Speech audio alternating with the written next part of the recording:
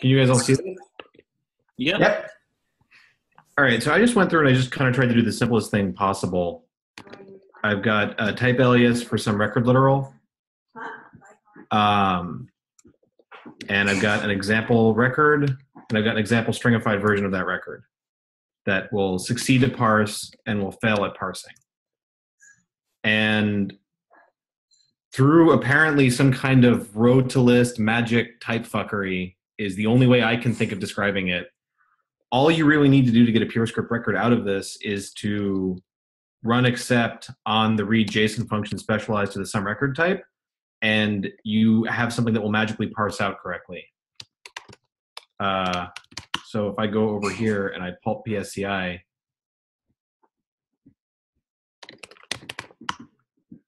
and I run main, I get like exactly what you'd expect to get from manually writing all your parsing instances out, but like through the power of magic and roto-list and other stuff that I don't understand at all. The one that successfully set up to parse parses, and the one that doesn't fails with this nice helpful type mismatch. I don't know what the issue is, error. But the thing that I found out on the train back this morning was that, so at first I thought, oh, this is great, but I'm kind of limited to like, maybe I want to import a config file that's got this exact JSON structure, and that's kind of useful, but not super useful, because I'm stuck remaking the structure of the JSON in my PureScript record every time, and that gets kind of arduous. But Justin said that it's not exhaustive, which is really cool. So I could have a record with a whole bunch of extra fields I don't care about and only parse out these two. And the other thing that was kind of neat was don't know why I thought you couldn't do this, but you can just have the record literal and the type in PureScript here and parse it out without building a new type alias for a record, and then extract the nested field in there. And then you've got nested extraction of records almost for free. And so when I do that, I get from this a nested record the nested fields out from inside of there, which is like also kind of blew my mind a little bit. And there's a lot of really powerful stuff you can do this, like not write a lot of Argonaut instances for things you don't need to really traverse deeply nested structure for, which is really sweet. So I think that's really about as complicated as it gets, unless Justin can say that there's something else here that I'm missing or not doing. There's no other magic. This is just really cool and kind of crazy how much stuff you get for free because of row types and roto-list. And I don't understand any of it, and I can still use it, which is like extra sugar. I got a question. You said that you can define a type that has like a record type that has like 4 properties, and then you can use that to successfully parse a record that only has 2 of those 4 properties? I think the other way around. You can define, so I can parse out JSON that has more. So if I understood Justin right, I should be able to do here. Yeah. And then if I reload and come on. Import main again? Oh, there you got it. Yeah, and then that just works, even though there's an extra field up here. And if I run main, all the other stuff I had before works out well too. So it will ignore additional fields you're not supposed to parse. Does it work with things like null and maybe, Justin? Yeah, there's an instance for like what is it called? Nullable, I think. Maybe doesn't work though, because like it's always kind of a hairy thing about what people think maybe should parse through. Yeah. Still, I mean, this is awesome for anything that you don't need. I think that this is kind of cool because it becomes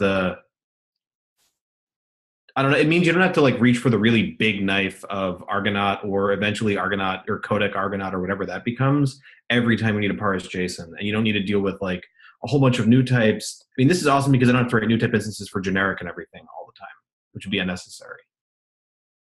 And Justin's example has it. I was trying to keep this kind of thin for whatever I wanted to write or present on, but you can also do things like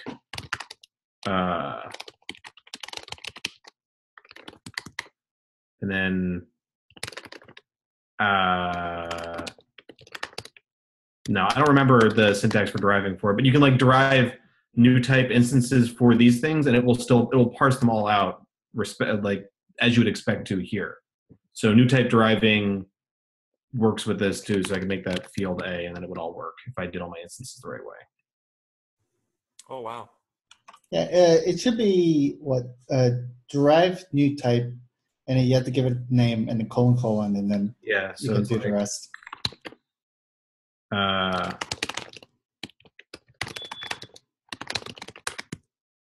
That's not right.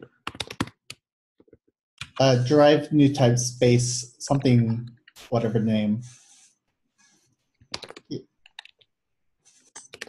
I'm gonna derive the new type first, though. And right? then you have to derive. No, yeah, live Do we coding get is to the terrible. 7 different types of new doing type that. deriving? It's derive instance, and then check the chat log and just paste it. Yeah, there you go. oh, See, someone- live coding is always a bad idea. oh, there you go. What?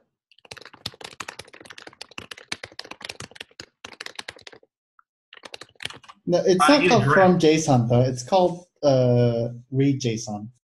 Yeah. I need to derive a new type instance, though, don't I? No, you only need this. Really? What's the error you're getting? Yeah, and then go over it and do comma MIA. What? Comma MIA. No. I did that and it wasn't working. Maybe I didn't have. Yeah, it says. No, it's called reform. Ah, okay. Justin, are you updating the library right now to add in the missing instances? Is that- Couldn't match type string field A. Okay, that makes sense.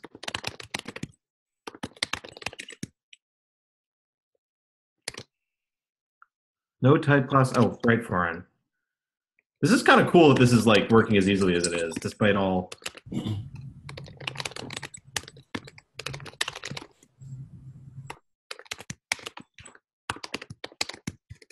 All right.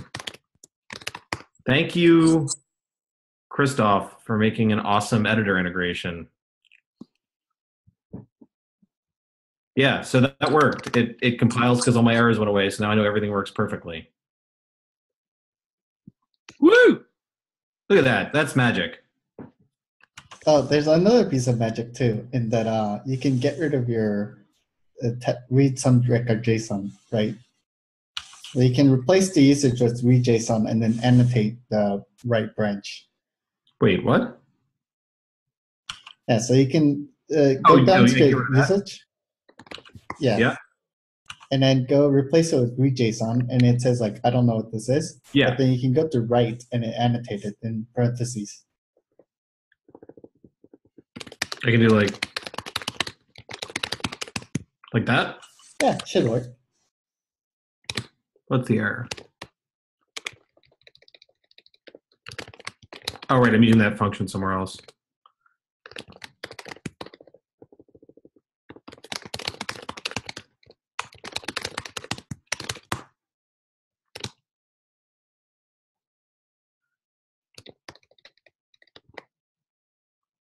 What line is that on?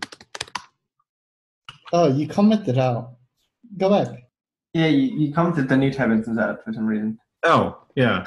I don't know why I did that. Yeah, wow, that also all works.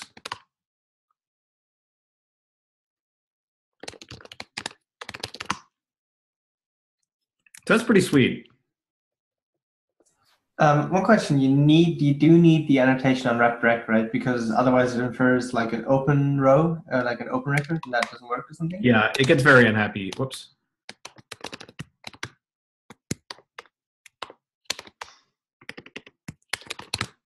Yeah.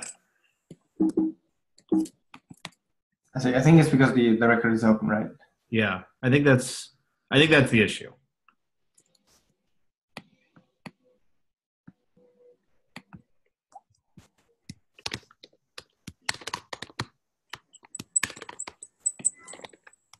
Whoops. Yeah, but I mean, that this all works out as well as it does is like really surprisingly cool to see. because this is all type checked. Even the this might just be something trivial that I'm getting excited over, but I love that this is type checked. Like I'm doing record access here, which in JavaScript will basically shoot you in the face 5 ways from Sunday. And here, because all of these types are annotated and check out, I can access this A field from something that was just parsed from a fucking string, and it just works. So yeah, it seems it's like it feels almost as seamless as in JavaScript, where you just access these things, but you can't. Like your schema is still checked before it comes in, and you don't need to write like some stupid avro whatever schema.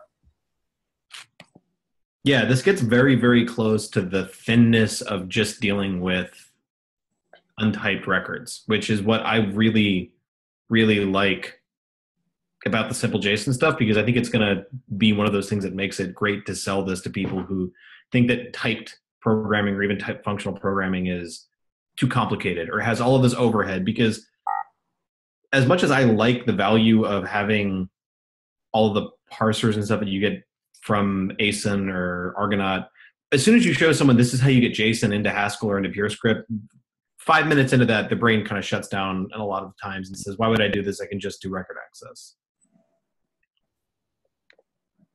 So this is pretty sweet. One thing I would like to know how to do is, see, I'm writing a program that accepts options, and you can pass options to like the command line flags, but like there's a config file, and if your program takes options of like field A, B, and C, but you only specify the user, it's okay if you only specify an option file with just field A. Then like, how do you parse that automatically into Nullable. Well, So this is the stupid presentation library I'm putting together has there are 5 properties you can animate, but when you do the configuration, you don't need to specify the ones that you aren't animating, and that's how I'm getting around it. So there's no alt instance for nullable, but I do a conversion to a maybe and then alt from there.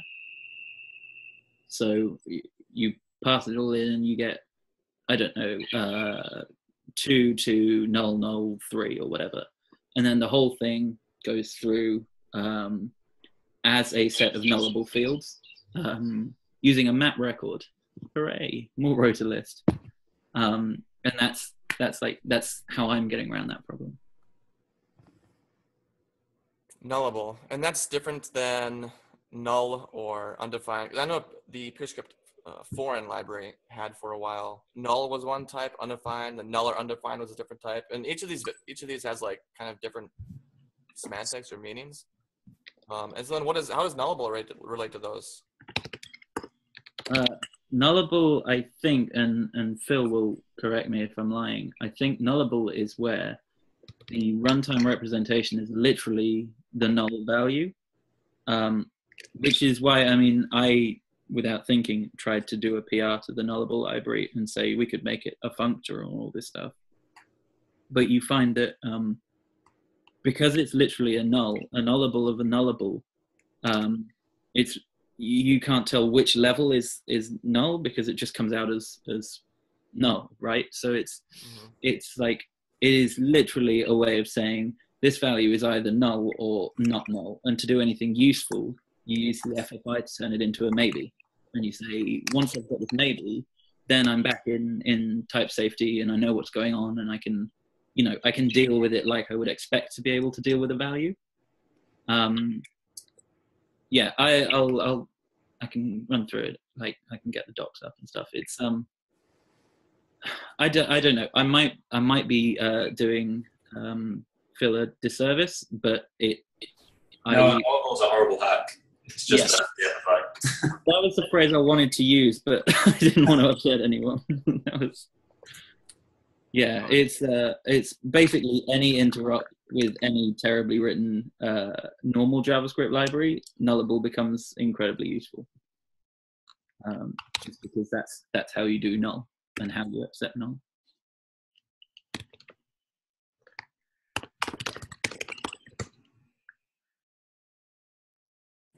So okay, so that's like the best way that you found to do that. Yeah, again, it's like I go from nullable to maybe as quickly as possible. It's literally just at the boundary to the outside world. I use nullable, and then after that, it goes away because it's missing all the instances that are actually quite useful.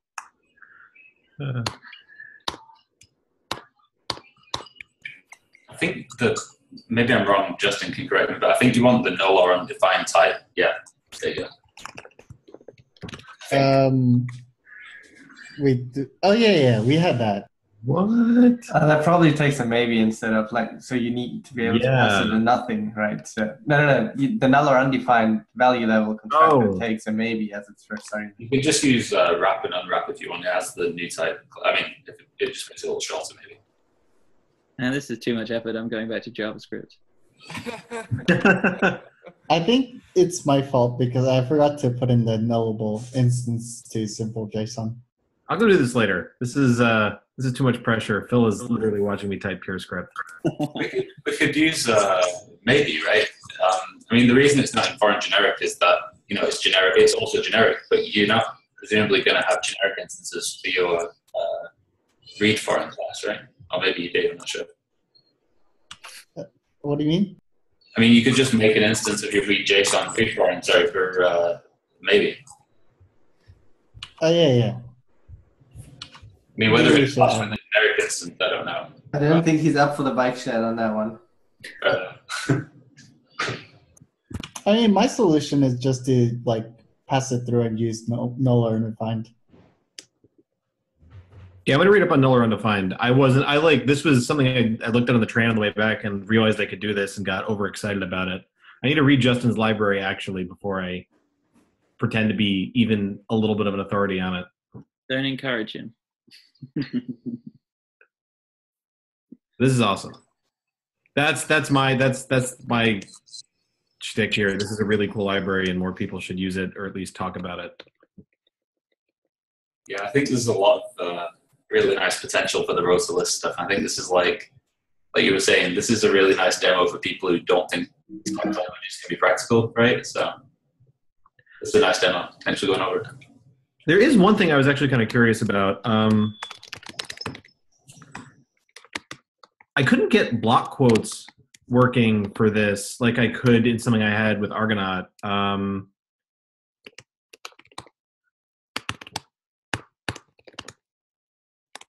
don't have that downloaded here. I use block quotes to do it because it makes it kind of easier to write out JSON kind of like this. So I can do and not have the escapes here.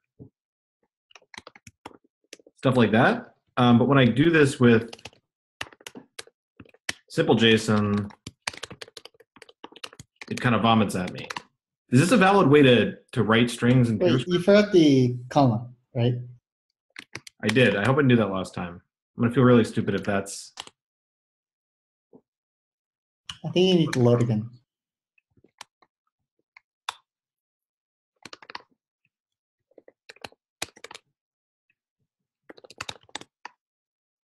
Yep, that was just me being dumb.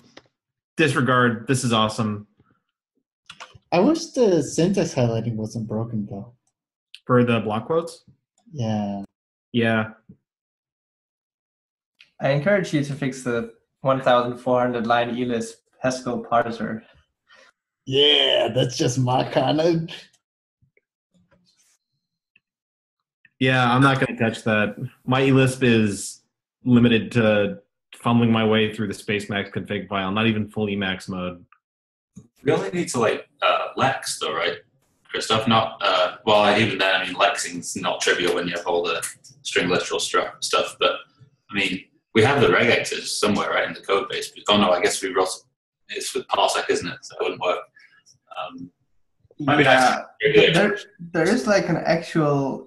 I think it's like a hand-wrote recursive descent parser in the Haskell mode, and that's kind of like we just took that over.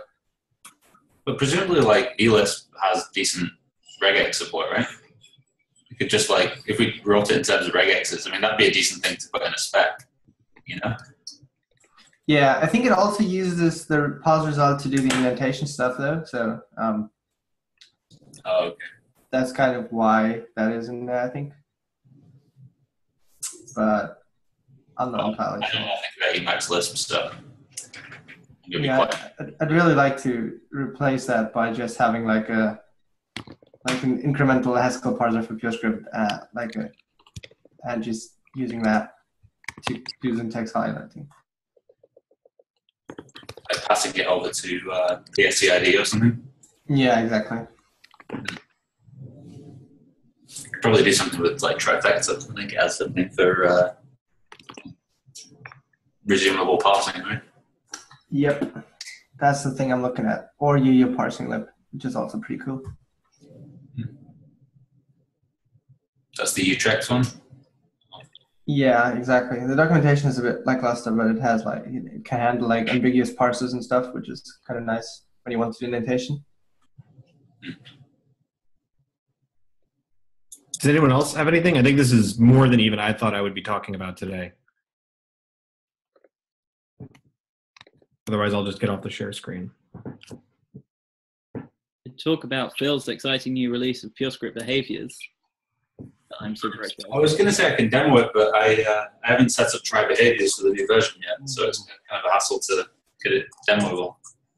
Yeah, I am in the middle of migrating to the new version, so I can show you a sea of type errors, but that's like, it's not a very interesting demo. It's really cool though. Try fixing them.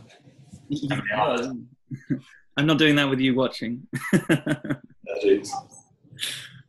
I think it's exciting though. I think that up until now I've been sticking to the event side of things and probably detrimentally trying to do everything with events and say that you know, at some point I'm going to subscribe to an event that somewhere down the line will have something on request animation frame and everything will kind of just work. And I think what I'm looking forward to playing around with is actually, it's the push-pull thing, right? The behaviors is the abstraction I want to do that bit for me, to do the sampling, to say, you know, effectively, if I'm trying to animate something, my event happens at the start. So it says, you know, animation triggered. But then with a sampling, I can say, well, how long was it since that happened? And therefore, what stage of the animation am I at? And so that's the bit I'm playing with at the moment. I wrote a PR for the function, then took it down because I thought it was way too specific. But I wrote this kind of with delay function that would take an event, call with time on it, then sample it on, you know, like milliseconds since epoch, and then work out the difference between the time of the sample and the time on the event. And with that, you could calculate progressions for events and stuff. But I want to finish off the stuff I'm doing in this library and then go back and see if any of it can be kind of abstracted to a point where it's more generally useful rather than it being useful for the specific case that you want to write a crap version of PowerPoint. So you made me think about this. So I've been thinking about this thing related to behaviors as well. There's this primitive in, I don't know if you're familiar with Fran, which is one of Conor Loggett's original papers. It was with Paul Hudak as well, I believe. Anyway, so in Fran, there's a primitive where it's basically, I don't know if they implement it with polling or if it's something like the representation is more clever than what we have, but essentially what it is, it takes like a behavior of Booleans and it gives you an event of units. And it basically, the events fire when the Boolean switches from true to false and vice versa. Right? So it's like you could implement collision detection with this. You could say like, you know, am I inside the region or am I outside the region? That maps my sort of space to Booleans, and then I can look for the, you know, the falling and rising edges of that Boolean signal. And that sounds sort of similar to what you were trying to do with you know, some of your polling stuff. And I really want to be able to implement it, but I can't think of a way to implement it without polling, which kind of sucks. So that's something interesting to maybe think about as well. Yeah, I think I've said it before, but it's kind of cool going off down my own path for what I want behaviors to do, and then seeing what you do and thinking, you know, we've got this like massive chasm, and I'm sure a lot of the things I'm trying to build can be done more sensibly if I actually start looking at behaviors. But the one I'm quite proud about, and I can't pretend I did it on my own, was the dynamic blocking. So when I first started playing around with it, I wrote some kind of debounce functions and, you know, throttle and stuff like that, where you could just limit it at a fixed amount. But with a lot of help from Nicholas, who's not here, there is no monoid musician. I came up with this concept of because you can create an event within PureScript behaviors, and, you know, it's effectful and whatever, but because you already have that effect, you can contain the creation and the subscription that you need to manage all that in a contained function. So actually what I ended up with was this really tidy little function called with blocking, which was provided you have an event, a function to get it from that to an event of a tuple in a thing, where the first one is a number, that number is how long that event will block for. So it then goes back. And so the example I have is key presses. And if I press left, I do some calculation, and that says, okay, you're moving to this slide. You want a 3-second animation. So now you need to block all key presses for 3 seconds. But because you can't tell you need to block it for 3 seconds when you press the key, and by the time you get to the point where you know it's 3 seconds, it's too late. It was really interesting to look at sampling. And again, I'm sure I'll look at behaviors and go, oh my God, this would have been like 3 lines if I'd actually, you know, actually looked a bit further afield. But it's really cool to see how to implement things in behaviors. And I know you mentioned the Flappy Bird example, so I'm quite looking forward to messing about with that and seeing if we can, you know, find some way of making it all very elegant, because I think it is. I think it's one of those things that we'll build and go like, oh wow, it's, you know, we plug these 3 primitives together and it's kind of everything we need. So yeah, I think, without just rambling on for another hour, it's the new update talking about behaviors and having parameterized events. I'm really interested to play around with that now. The kind of link between behavior and event is a lot more explicit and a lot more obvious from the types. Yeah, I want to come back to that with blocking thing as well. Like, I know we put it on hold, but yeah, there's a lot of there's still a lot of room for sort of figuring stuff out with that library. So we should come back to that. See, like you say, if maybe it sounds a little bit like fix might be relevant as well, but we should see if it's relevant to the behavior stuff. I think we're going to end up with a PureScript behaviors extra, because I keep having Justin's voice in my head saying like, you don't want 60 RX operators in your nice little ring-fenced package. And I'd probably end up doing that. So maybe it's time to split the 2 out.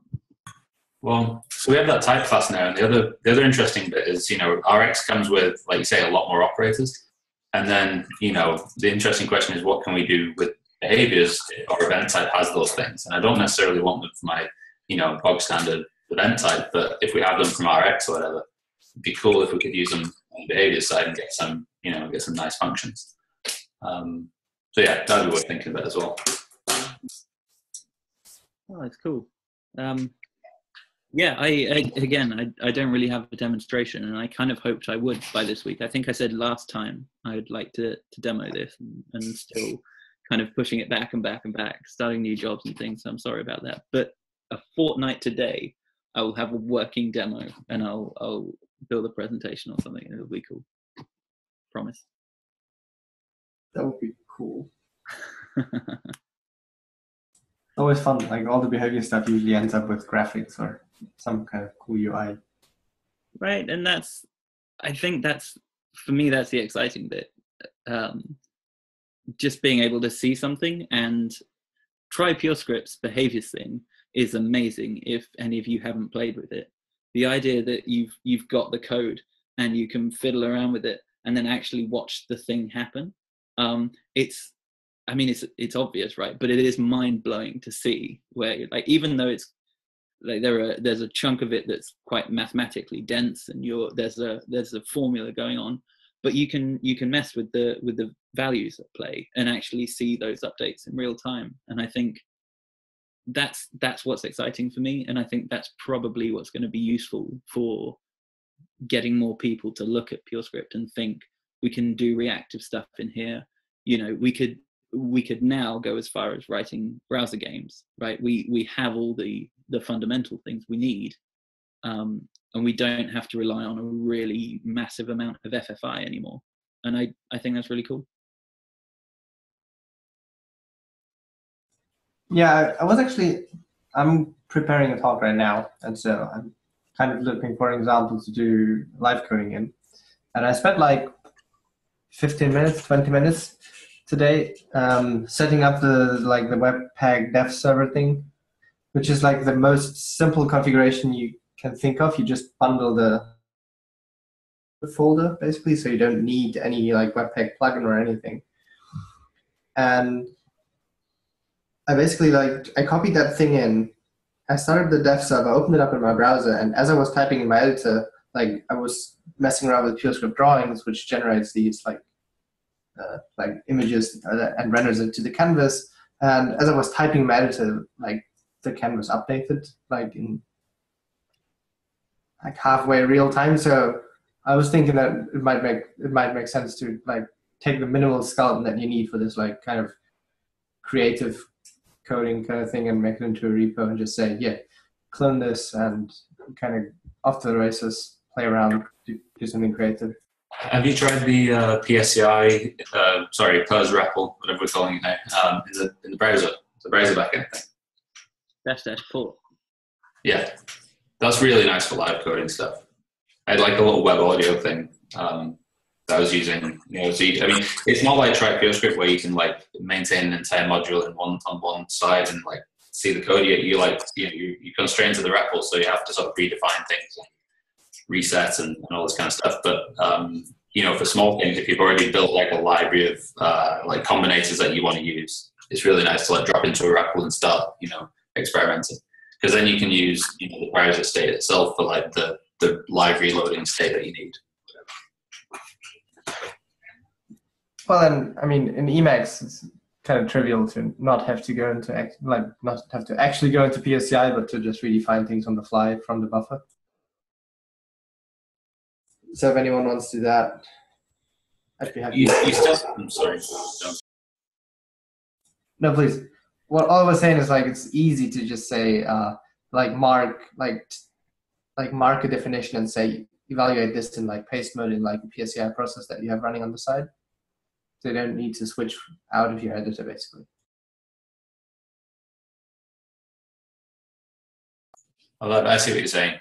Would you what do you use for sort of? If you're doing live coding, you need some sort of state somewhere, right? If you want it to be truly live. So are you using the browser for that, or? Yeah, I was just making drawings which are kind of stateless, and that I didn't even do animation on them. I was just adding shapes together and building compound shapes. So I'd start with a simple shape, and then I'd copy that, add it, and then because the browser what Webpack-dev-server does is as soon as it detects that something changed, it rebundles the stuff and reloads the browser for you, so you don't have to go into the browser. And so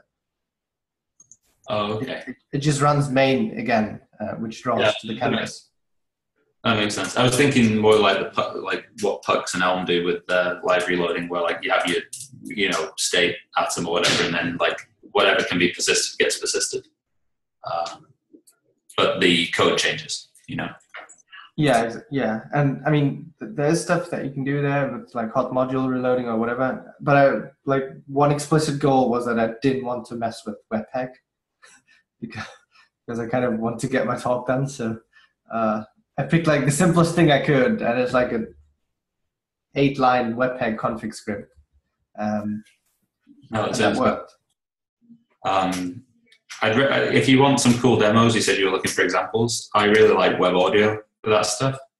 You can either do playback, or you can get a hold of the microphone, a reference to the microphone, and get I'm not sure how how the like setup is, how Oh, the sure. audio setup is at the venue. I always like You can just dropping like things because just kidding. No, anyway, I like that for like live demos, but just a thought. Has there been any kind of standardized module? I'm saying this without googling, so I'm sorry if it's just annoying. But has anyone actually written the FFI and the bindings for web audio and web MIDI and stuff like that in PureScript, or is that kind of this an There was a PureScript web audio library at one point, and there was a little asteroids demo that went with it that used it for like, it was actually sort of like generating nodes and gain nodes and sort of wiring them all up and generating like chirps and 8-bit sounds and stuff, and that was really cool. But it's kind of bit rotted at this point, so it needs somebody to take it and dust it off with the latest compiler. But yeah, I mean, it had all the nodes. It didn't have everything, but yeah, it was pretty nice. And when I pretty much just crammed everything into a JavaScript module and just like wrapped it in F or something. But it's not really reusable. That's it, just everything in an F. I just googled PureScript MIDI and I found like, I'm not sure who this guy or gal is, I don't know. But there seems to be a bunch of music related libraries in here. Maybe we should have like an audio/music special edition of Unscripted or something. There's like a lot of stuff going on. So this is my reason for asking was that I've got this Leap Motion controller from way back at uni days, and the demo I really wanted to put together for a talk was making an air keyboard. So every time the tip of a finger went below the kind of joining knuckle at the hand, it would play the note. So writing the binding for that's actually not very difficult. And I was just wondering whether the web audio one existed, because if it doesn't, or it just needs updating, I might take that on, because I think again it'd be a really cool demo, but with minimal effort. I can't imagine it taking more than 30-40 lines of actual code, because everything's already bundled into third-party wrappers and whatever else. So I don't know about web audio. I mean, you probably need to write something. I haven't seen anything for a while. But there's other things, like if you just want to play like, a note from a piano sound font or something, there's a sound fonts library. If you just want to play an MP3 of like, a drum or something, there's Howler. There's bindings for Howler. I bet you could knock something reasonably impressive together like with one of those, but I don't know about the web audio there. I'll have a look around. That might turn out to be really fun. Maybe I'll do a PureScript drum machine. That'd be cool. I know somebody did like a Roland synthesizer like thing recently. That was really cool. That's amazing. Sorry, I'm just going to go and Google that.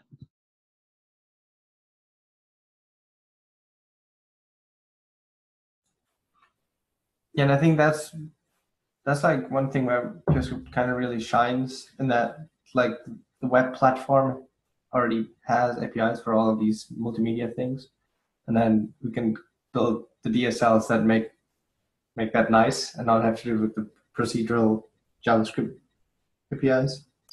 I really would like to see behaviors like audio thing where like your inputs and outputs are just functions of time, like not necessarily waveforms, but like they're essentially functions of time with some codomain, right? So I think behaviors would be a really nice way of wiring all that up. Anyway, I was going to say, if nobody has demos, maybe we can, I know there's a lot of people on, maybe we can like answer questions if anybody has any questions, like getting set up, or what do you think? Questions about libraries, any of that stuff? Or if somebody has a demo? No? I've got some time to think about questions now. Yeah.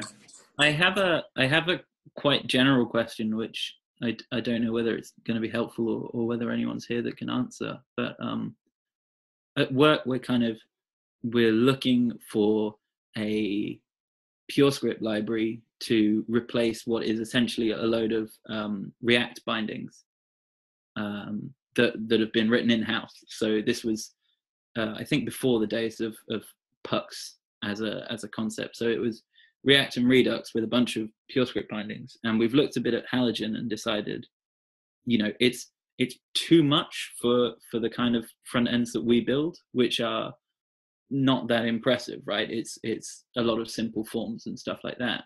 So I was kind of wondering whether anyone had any experience doing stuff in pucks, basically, and if so, how is it? Is it similar to the React Redux ideas where you have components and containers, where your components are just a visual thing, you pass in all the information and they do it, and your containers are the link to the state? Does that concept still apply, or is there a different model of doing things when you add pucks on top of it? Or is there a better library than pucks to do what we need to do? What was your question? Like, I use pucks and I have some opinions, but I forget. I'm not sure your specific question. How is it? How is it? I find it severely lacking, but that could very well be just my lack of imagination. And because my entire use of it is how do I solve a problem? Let me look at the demo. And the demo only has one way of using it, which is a pucks app is everything. Whereas I think if we're more creative, we could find ways to build multiple pucks apps to compose them together and do a bigger, more maintainable pucks app. But yeah, there's no demos that demo that. React is it's very bare bones, but I feel like it's sort of the only set of bindings that really use React and give you full access to props and everything that you need to sort of wire everything up like you would in a traditional React application, right? I don't know if there's anything that actually, I don't know if there's anything that sort of provides the tools that you need to build a React application in the traditional way without sort of using PureScript React and just writing the load of boilerplate. It'd be kind of nice. I know actually, Christoph, you had something a while ago where you were using PureScript React, I think, and then you had some events or reactive extensions or something to wire it all up at one point. Actually, no. What I did was basically before there was the whole a Redux thing. I kind of wrote Redux in PureScript and wrote the views. I wrote the views in actual JavaScript JSX, and then I wired them up with RX. So. Okay. But that was 0.6.8 or something. So that won't build anymore. Yeah, another one I'd like to see. I'd like to sort of experiment with lightweight abstractions on top of PureScript React. Thermite kind of started like that, but now it's this monolithic pile of coroutines and all this stuff. And it'd be nice to sort of see. React, the PureScript React bindings have no dependency. They depend on the F library and nothing else. And it'd be really nice, I think, to try and find something lightweight to wire it all up. I don't know if that answers your question, Tom. Sorry. That's what I'd like to see anyway. No, it's all useful. I'm kind of expecting the answer to be no one's really built a big pucks application yet. Obviously there's the kind of standard example for Halogen, but I think I was just making sure before we run off on a kind of a whim and hope that it all fits together. I really just wanted to know whether anyone had attempted it before and sort of what things they'd run into, basically. I briefly tried something like that. I pretty much, I'd used Elm before, and pucks seems like it's pretty much just Elm and PureScript. So React is different in that it has this idea of containers, and it's a lot more flexible. You can kind of do whatever you want, use whatever kind of architecture you want with it for how you hook up your components. So you can have just one big tree where all your state flows down from the root, or you can connect the components directly. And that's what we ended up doing with the application I was working on. It's all in React or Redux, and we pretty much ended up just connecting all the components directly to the store, and we don't really pass anything down at all. And I wanted to see if I could do something like that with Pux, and I couldn't figure out how to do it. So I don't know if there really is a way to do it or not. Yeah, I guess like the architecture kind of forces that everything should flow down from the top to you. And then like the idea is that like everything is functions, right? So the way that you're supposed to use like components in Elm is that it's a set of 3 functions, right? Like the functions for updating is like state or substate, and then you're supposed to like wire that stuff yourself, and then like the actual view function. So you're supposed to call like everything to render everything. So it's kind of hard anyways, even for like people with relatively small apps like 10K lines or whatever. But I guess he's not here today, but you might ask Zudov sometime, because he built his work application in Pux, and the way he got around some of the limitations was he would just write actual React applications using the PureScript React bindings, and he would just mount those in the view.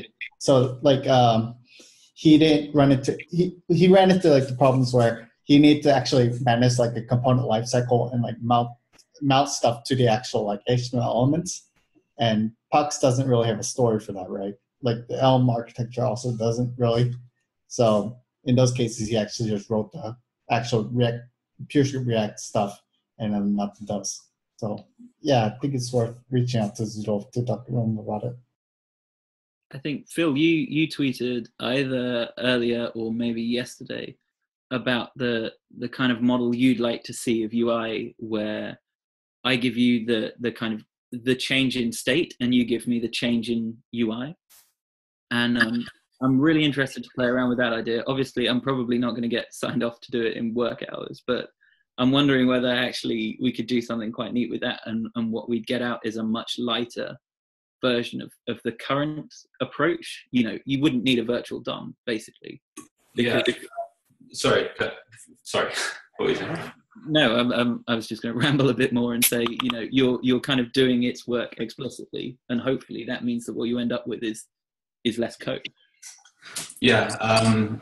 Sorry. Yeah. That's the idea I'm excited about, is that you don't have to use a virtual DOM, and it's sort of, I mean, the virtual DOM is a really lovely idea when you have complex well, it's a nice idea, right? But if you have a complex component, it's very declarative. You can say, here's my model, the view is a function of the model, and then React basically deals with everything else. And then that's not actually true, because, you know, then you have to go like make things lazy or use like should component update or whatever, right? Because it's the abstraction starts leaking a little bit, but it's nice, right? And then the thing that frustrates me is if I just have like a text field inside some big component or something, and I want to change it from yes to no or something, and there's a Boolean backing it, why should I have to go and diff an entire virtual DOM in order to like, not the entire DOM, but like, why should I have to diff any component apart from like one label or something in order to make that happen? When if I were writing this in JavaScript, instead of toggling a Boolean, I would just go and say, you know, DOM node.innerHTML equals no or something, right? And the reason I'm excited about incremental lambda calculus for this is that denotationally it's very, very clean, right? It's just functions, and you can implement it at runtime using one of a couple of methods. You can either just like, you know, do sort of spreadsheet evaluation style, where you have these like mutable reference cells with sort of, you know, they talk to each other and pass events around, and that's like the sort of old school way where you do it with like, you know, subjects or something, right? And then you have little listeners that would, you know, when these things change, go and change the DOM, and then hopefully you wrap these things up in a transaction or something, so you're not sort of like thrashing the DOM or something, right? The other way you could do it is to use like an incremental lambda calculus approach. And then, you know, your function from models to views is differentiable, so you can run it directly and like get your initial view on the screen. Or you could differentiate it and say, if you give me a change in the model, I'll give you a change in the view. That's cool, but it's type class heavy, right? So it's sort of theoretically fast, but in practice it's slow because you're sort of doing a whole bunch of dispatch on type classes and stuff. But the thing I'm really like keen on is, because the denotation is so clean, what you could do is take the functional core output and actually run it through a post processor or something, right, and turn it into what you would write in JavaScript, which is dom.node.html equals blah, right? So, maybe you could get your to get you to work on it, because the upshot is, it could be really, really fast, right? It could be like a really nice library, and you'd have this nice distinction between I'm doing, production mode, so I run it through my post processor and it's very, very fast, or I'm writing in dev mode and I want sort of, fast reload or whatever, and but it's slightly slower than production would be or something. I think it could be really nice. But and there's libraries, James Tree looked at stuff like this, I think, and there's libraries that do this, but I think it could be really nice in PureScript, where we have like the functional core stuff and type classes for the development version. So that's why I'm excited about that. I just need a couple of months off work to write the thing. Yeah, it's kind of the target in the distance that I really want to help out with is, like having that core structure and using that to produce more JavaScripty JavaScript. But I'm kind of cramming in as much knowledge as I can at the moment, and probably at some point go pleading to Christoph to walk me through the compiler and how it works. Well, maybe we can do another one of those meetups where we just do an overview of the compiler. We had one a while ago, but it's like horribly out of date at this point. But yeah, it might be good to do another one of those. Yeah, that'd be great. Absolutely. Yeah, I did actually kind of promise I'd do something like that. I think it has to be quite high level at this point, but you could show here's the solver and here's the module stuff and here's the type checker or whatever. Like even a high level, I think can be really valuable. Yeah, just walk through the desugaring, show which fonts get desugared. Mm-hmm. So yeah, but I'm totally going to do that, but I need a little bit of time because I'd like to do it like in a way that is not just me. Oh, and then there's also this that I just remembered, but have like a bit of structure that I can follow along so I don't get lost. Yeah, so maybe I can do that next month. I think I should have some time by then. Yeah, that'd be awesome. And I think probably a byproduct of that is going to be like more documentation for the comments or documentation for the compiler itself. So that might be a nice side effect of that. Yeah, well, we talked about it in the spec for the compiler and language at some point as well, and obviously it all ties in together, right? Probably end up talking about some of the things that we write in the spec. I don't know if Rightfold's listening, but I know that she wanted to be, or has at least been very vocal about wanting a spec. So we're about to see something pop up in the text chat that says, yes, I would love to help out, or not. But you've got people in the audience that I think are quite keen to get that stuff done.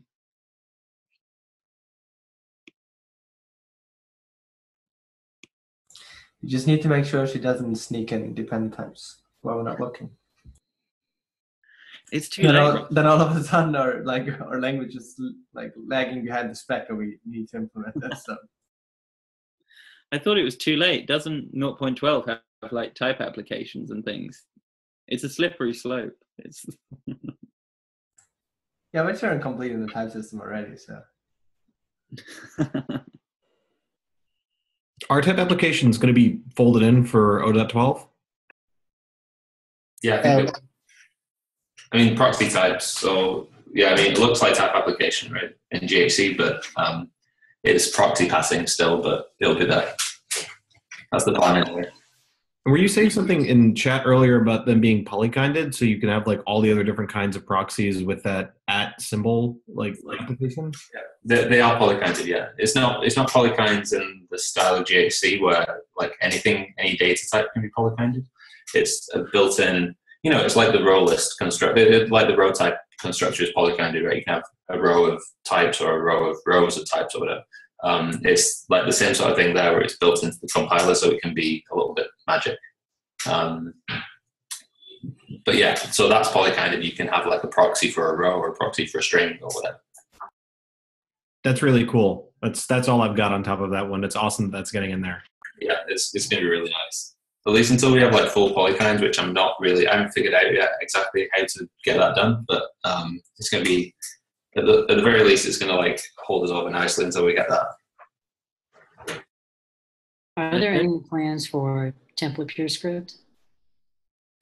So we talked about template PureScript ages ago, and the thing that I wanted to see replace template PureScript that hasn't really happened very much is using like the functional core output and generating PureScript from it in some form. So let's say you have some like library you wanted, like a simple example would be like a printf library or something, right? You might do that in Haskell with template Haskell. You'd have like a little library of formatters or something, and one way to do it would be you could compile the functional core output to PureScript that like was specifically tailored to that formatter library, right? That'd be one way to do that. And I'd really like to see somebody give that a shot and see if it could work, because I think it'd be a lot less heavyweight than full template PureScript. I was thinking of something more specifically for like Lens, to make Lens easier to use. Oh, right. So Lens is sort of interesting, right? Because with generics and the row list or like row column stuff, we actually don't really need it anymore. But it falls into this interesting category where like we don't need it, the code we get is slow. So maybe like the functional core thing could be an interesting way to speed it up. Like, you don't have to run it through the functional core pass, but you could. And if you did, you could. Kind of do need it for prisms unless you're using variants for all your data types. Well, like actual data types, you mean? Well, you can use, there's the generics optic or generic lens thing that Liam had, right? That's what I mean. Like, we have system features to do it without metaprogramming capabilities, but it's slow because everything goes via Typeclass dispatch. So I want to see if like functional core rewrites could be a way to avoid that. Like, in template Haskell, you have this sort of phase distinction, right? You have like this compile time, like when template Haskell runs, and there's compile time when the compiled template Haskell splices run. In our case, you'd have the phase distinction of you have to run the functional core preprocessor. You have to run it once, do the functional core preprocessor, post-processor, sorry, whatever, and then run it again through the compiler, like recompile the functional core. So it's a different approach, but I think it's worth looking at. And then some of PureScript would basically be like compiler plugins that plug into the, like in between functional core and code gen. Yeah, exactly. Just functions on functional core essentially. I mean, to make that like really worth using, I think we'd have to have a typed functional core, right? We'd have to have a lint pass on the functional core. But that's something we should just have anyway. Yeah, and that would also restrict the template usage to be within like usual PureScript syntax, right? Where it needs to parse and type check as actual PureScript. What has to type check as actual PureScript? Well, if you want to get to functional core, you like the thing you write as the template PureScript, like this, like the macros basically need to be comprised out of actual PureScript syntax. Oh, yes, exactly. So it might not be even PureScript code that you would actually run at runtime. It might just be PureScript code that's sort of like symbolic, that stands for what's going to happen inside the expansion phase, on the functional core, that then gets turned into executable PureScript, right? Yeah, and then we'd add like an annotation grammar, something that you can, like piece of the grammar which tells the compiler to dispatch certain like pieces of code to some plugin, like template plugin or something. So it could be that, or it could just be a pure optimization, right? Like I have the slow version, but I can optimize the functional core by running it through this thing. So there's like two options there, and I think both are kind of interesting. But we need to get the functional core stuff dusted off, and that'll be part of point 12 as well, obviously. But it needs somebody to go and tinker with it. I think we kind of accidentally answered a larger question I had, which was about code generation and how you know, as we're getting more generics and especially the row to list stuff in, the kind of JavaScript that comes out of the end is getting uglier and uglier. But I think that's kind of solved by the idea of having that post-processing to say, I mean, as I understand it, it's pretty much flattening the dictionaries, right? You specialize for the particular instances. And if that's the case, it solves the problem, because then you'd get rid of all that noise by the time it got to JavaScript. But is clean JavaScript output still something that we're looking at as a priority, or is that now less important than kind of features of the language? Yeah, so for me, I always said like inlining and optimization stuff was going to be like a post 1.0 feature. Like I wasn't really going to think about it until then, but I do really want to see it happen. The reason I don't want to do it just yet is that it's like sort of a massive problem, and like a massive, it's like a difficult problem, and it's there's a lot of options, right? There's, you know, people looking at sort of super compilation in Haskell, that's interesting. Just rewrite rules are interesting. Just naive sort of inlining and enabling other like special optimizations, specialization, whatever. Lots of options, right? And once we have the functional core stuff, I feel like that sort of opens us up to being able to try out a lot of these things outside of the compiler, which I want to be able to do. And then once we have evidence that these things are good approaches, then we can bring them back into the compiler possibly, right? Or maybe not, you know, we just keep it separate and it's fine. But I do want to see that, yeah, it's in the back of my mind that the original goal of PureScript was to have clean JavaScript, and it sort of is if you don't use very many type classes, but we're sort of failing that goal a little bit because we're using them all over the place and encouraging stuff like row to list, you know, which is good stuff, but it's sort of at odds with the original goals, right?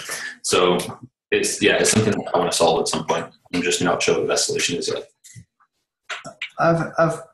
When people ask me these days, I've kind of backed up from the like saying clean JavaScript, and I'm just saying predictable JavaScript now. I know what every construct in the language will generate, and that's kind of like, so if I want the compiler to emit something that looks like a thing I like, if I want it to emit something that kind of looks like the thing I want, that I know how to do it by using the right structures. Yeah, I think predictable is the right way to describe it. And that's the other part of it, right? Is that the existing optimizer is really, really simple and you know, not very impressive, but it's sort of battle tested. And at this point, like so close to pushing out a 1.0 release, I wouldn't want to sort of try and do some inlining optimization and end up messing up a lot of code that works really well. It might be slightly slow, but you know, it works. So that's another reason why I want to sort of think about it after 1.0.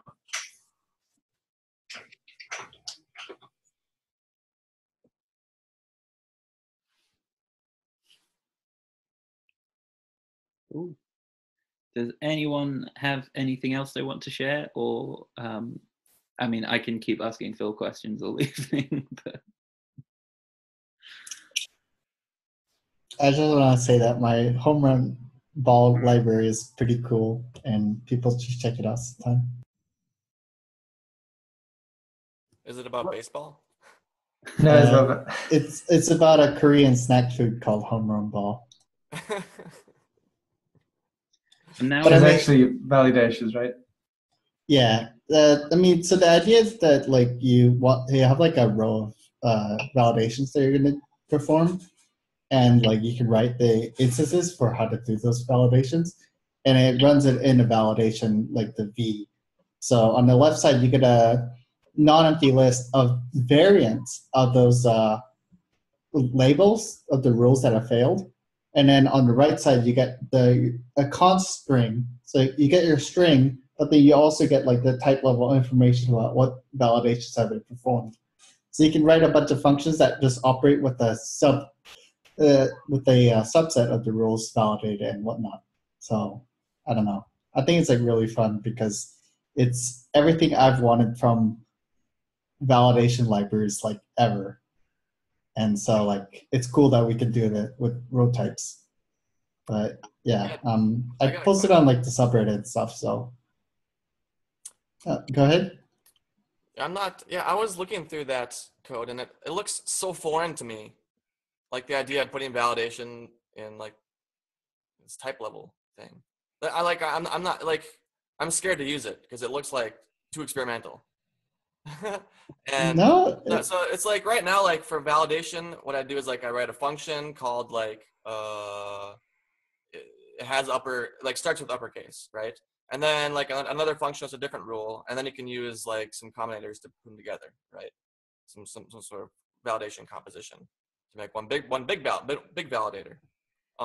Whereas in your home run ball, it's like why not just do the way we're already doing, which is like writing multiple validation functions and composing them together into a big one. Like, why not do that? Like, what don't you like about doing that makes you want to do this other way? I mean, so I think you do that, but then it's a superset because you want to. I also want to know like what values I have in like my logical chain, like what kind of validation I've done, because then I can actually write functions that say like, okay, only this function should only be able to be used if like this code path has validated that this exists, right? So like my simple stupid case is that I have like a tracker full of like anime downloads, and I want to make sure that like the video quality is like 720p, and then it's by like a certain subbing group. So my library can like do that. I can do the validation, and then at the type level, I have the row validations that say like, okay, it's been checked for being by this group, and it's been checked for being like 720p. So now I can like actually run this function. So it's like the same idea, except I just want more metadata. So if that makes any sense. You want to do like a constraint, like a type class constraint. So if you have a for example, if you're doing like a database, like inserting a record into a database, you want to do some constraint that the user's first name starts with the uppercase character. So like you can do like a type class constraint to, prove this. Yeah, well, but in this case, it's just it's a field that exists in a row. So it's like name starts with capital, a colon, first letter capital or capitalized. Huh. But yeah, I could go over it some other meetup sometime, I guess. Interesting. But for now, I'll just link my thing. I think I kind of want to take a closer look now. Thanks for.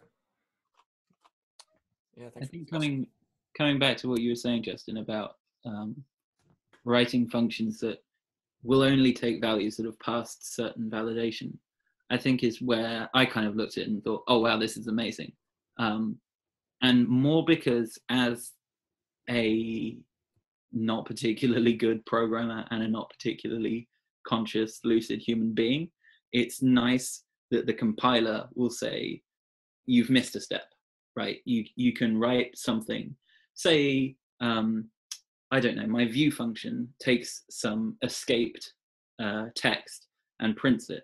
I can have a type level constraint that says, this text has been escaped, right? There's no cross-site scripting going on. I have this type level assertion that point has passed. Whereas if I have that at value level, there's no compiler check, right? I have the usual stuff about type errors, but now there's an actual compiler warning that says you're putting a bug into your code. And that's the thing I think is really cool about this concept.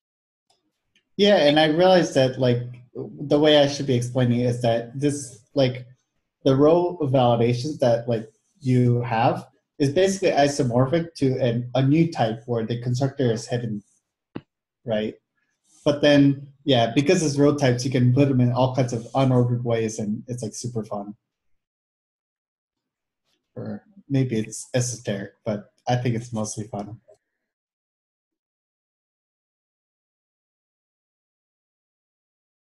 I love seeing the cool ways people use row types. It's sort of this thing that Haskell doesn't have, and they emulate it in various ways, and it's like one of the only places where you can sort of like really do stuff, experimental stuff that we can't do in Haskell. The one I tried, which I thought was really fun, was using row list for what do you call it, units of measure.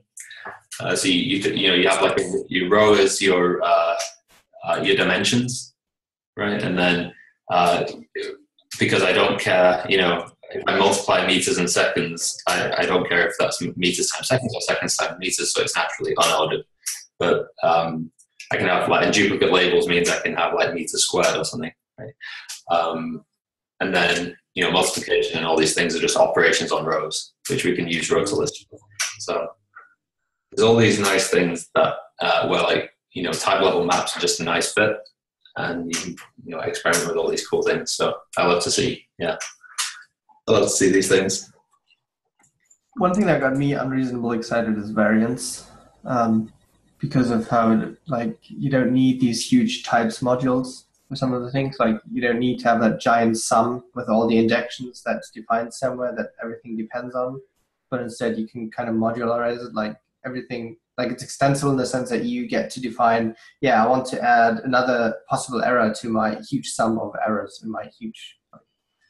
But I can keep that like local to the module where the error occurs, and I can write like because the error message is kind of contextual to that module, and then I can, because variants are kind of extendable in a sense, I can collect all the errors that I have in my application, and the compiler makes sure that I handled everyone, but I can distribute the handlers into the modules that are like where they belong. And that's great for compile times, and that's great just for general architecture because it allows you to keep the code more modular, I think. Yeah, variants are really nice. The other one that sort of blew me away was PureScript run. So that's like, that's like, one level up, right? Like sums like variants, but one level up, and then taking like free monad over that. And it's like, we had inject before that, and it was a mess. And you had like data type a la carte, and without instance change, it's kind of a mess. But like, it all just falls together really nicely with rows. And I think Nate did an awesome job with that. Yeah, inference is just so good when it's because rows are just unification. So like inference is just great. I think it's going to be fun to see more really concrete, practical examples come up, like business use examples. The thing that's kind of been playing in my mind is about things like permissions, using row types to say, I am a user and this is what I'm capable of doing. And then you can use row to list stuff essentially for verification. You can say like the thing you want to do requires permission A, B, and C, but we can't see that you've got permission C.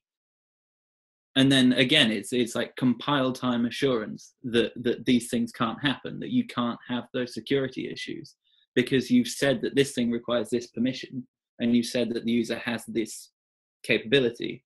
So I think it's really cool to think about the really concrete practical ideas using this concept, because I think it's nowhere near as explored as it could be, and I think it'd be really cool to see those kind of ideas come up and seeing. Justin's just written it. ACL as a library, as a row type library, I think would be a really cool idea, or like a plugin system. When you install something on an Android phone and it's like this thing wants to use your camera and your location, and like these are all fields in like a row type, and I think there are a lot of very, very practical, very business case examples that we're still missing, but I know are there and would be exciting for newcomers to see and to realize that, oh wow, I've got compile time security checks. I mean, it's just pretty cool. Yeah, I think, when you just talked about camera and like microphone or something, I think we kind of have that with F, with the row in F. But I think the one thing that's missing and that you kind of need is a lot of the times when you check that the permission exists or like that something is valid, you don't only like get the label that this is valid or something. You also get like a token or something back which proves that you have that permission, and you kind of need like some way of carrying that around with you to make that useful. Because like if I've checked the string for certain qualities, I kind of then also want to have the functions that exploit these qualities without like having maybes again, because I just checked that without needing unsafe queries, basically. Phil's done something clever in the chat. So I was thinking what you could do is have like a row of permissions as like a row of type level strings or something, right? And then you could just use F, like regular F, to say, you know, I have some permission effect, right? And the effect is parameterized on, oh, I got that kind of wrong. There should be an effect in there. But the effect is parameterized on the row, right? And then, so reify permission would be like, give me a type level string that's the permission you want, the property for it, right? So I could say like admin or something. And it will bring in the scope of row cons constraint that say, so locally you have admin permissions. Right? And then all your functions are just, you know, F actions where, you know, my actions have, you know, require a row cons constraint. But at the top level, I can just bring this collection of row cons constraints into scope and give it a type signature with all the, you know, things that I expect. Whether that play nicely with you know, actual concrete rows, I'm not sure. You probably figure it out. Some nice way to make that work, but that would be nice if that worked.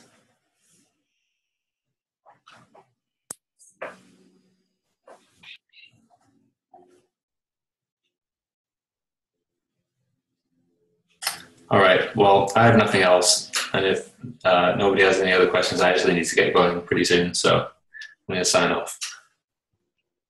Later, Phil. Thanks for coming. Well, have a good weekend. Talking to you, Phil. You too. Oh, yeah. Good meeting. Good to see you all. Yeah, I'll see you in a couple of weeks. Yeah. I was actually curious. Is there some account user in here? Because I want to steal Merlin's ideas. I want to steal everything that Merlin does and do it better. This is Merlin who? Merlin is ID tool. Yeah, it's the editor integration for a camel. It's pretty good, actually. It's pretty amazing. Oh. I kind of want to steal everything. So I was just curious what people really enjoy about Merlin, because I think it has like type directed autocompletion, which is kind of what I'm shooting for at some point. Oh, does it? Yep. I've It's only kind of used making it me for jealous. that reason. That's magic. That is. Do you ever see, was it the Unison demo? They had like their concept of a text editor where you would start typing and it would tell you before you'd finish typing that what you were going to type would be an error. It'd be like, you're writing a string and the syntax is wrong, which we kind of all understand, but it's like you've used this lift function and the thing in second position doesn't match with the thing you're trying to type. Like we've used type directed search and everything you could possibly put here would cause an error and therefore you're already wrong. Like it's properly magic. But that's kind of, yeah, that's cool unless you have infix operators, in which case you can write things the wrong way around and then that all breaks down, which is a little sad. Like the whole, I think the whole auto, like type directed autocompletion only works with the forward pipe operator. So. Boo.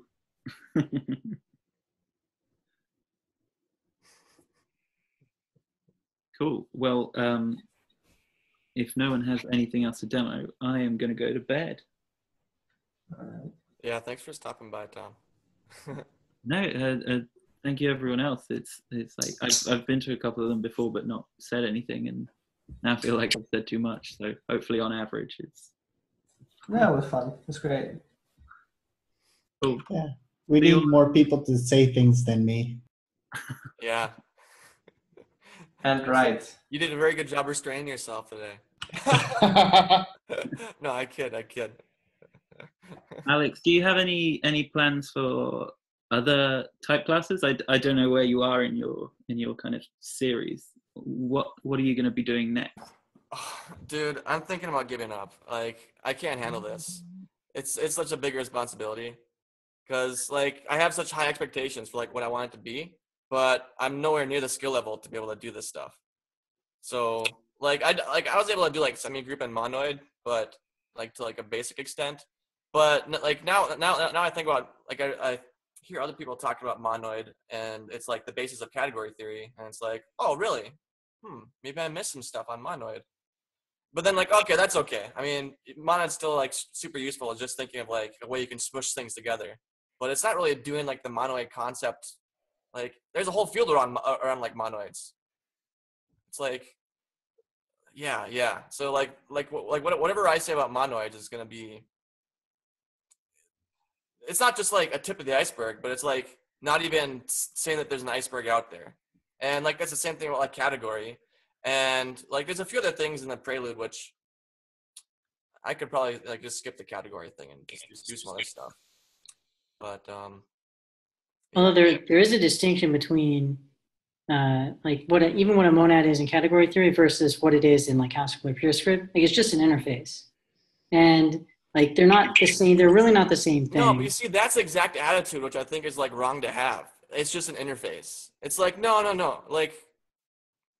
like no, like people like this is like type class is here for a reason. It's not just like there's a type class for associativity, so that like you say some, it's like properties of things, and then like there's different ways of doing this type class stuff, but I think it's way deeper than just saying it's an interface. And like even like saying it's an interface is like I mean, really there's people's understanding of what like. Well, it's the same kind of thing where you'll explain to someone what a functor is. Like some people will say, well, technically it's not true that it's like a box that you can put something in, but like you have to start somewhere to explain it to somebody. Yeah. Also, I don't think it's harmful to newcomers to see someone who writes PureScript say, I really don't see what category gives me beyond functions, right? Because that says to a beginner, that's not something I have to get to be productive in this language.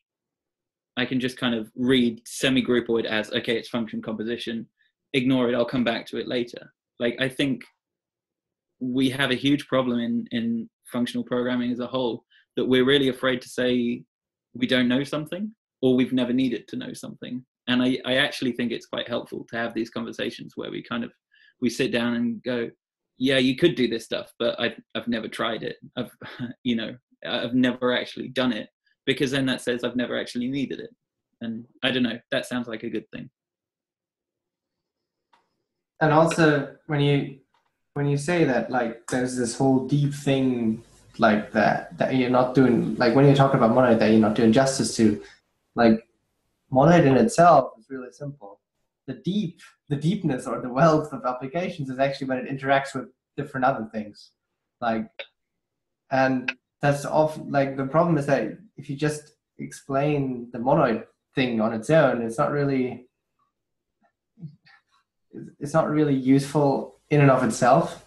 It's kind of when you see all the instances that it makes sense, or how it interacts with applicative, and how it's like there's the alternative type class, which is kind of like monoid, just lifted to alternative, and how monoids interact when you say, yeah, I can parallelize these things because they are like associative, and I can, and that's when all of the applications and interactions with other abstractions come into play. It's like when I think at least this sort of applies here, like when you teach someone about mechanics, about physics, like how to calculate where a ball is going to be when it's thrown at a certain point in time. Like you don't start by teaching them the theory of relativity. Like you start with Newtonian mechanics, even though it's technically not right. It's a simplification of it that actually works in certain constraints. And they may never need, like if they're only calculating like calculating for projectiles, like the military did when they when computers first started becoming popular for doing things like that. Like you don't need relativity for that. You just need Newton's physics. That's pretty interesting. Because I was originally thinking that because right, like there's no good, like what I wanted to do with this series was to explain like this, like the science behind it, or like introduce the science behind it, so that you have an idea that there is science behind it, and it's not just like arbitrary words that people pulled out. Yeah, right. I think the problem there is that you can't just say, so I'm going to give you a lecture on monoids now, and I can fill a lecture on monoids, because all the interesting stuff requires that you've talked about other things beforehand, or because the connections with other things are the fun stuff. So you explain monoid as this really simple thing, then you also explain a applicative, which on its own is also this really like simple thing with just 3 functions and 3 laws or something. But if you put them together, oh no, now I have another thing. And the way these things interact is where like the really fun parts come up.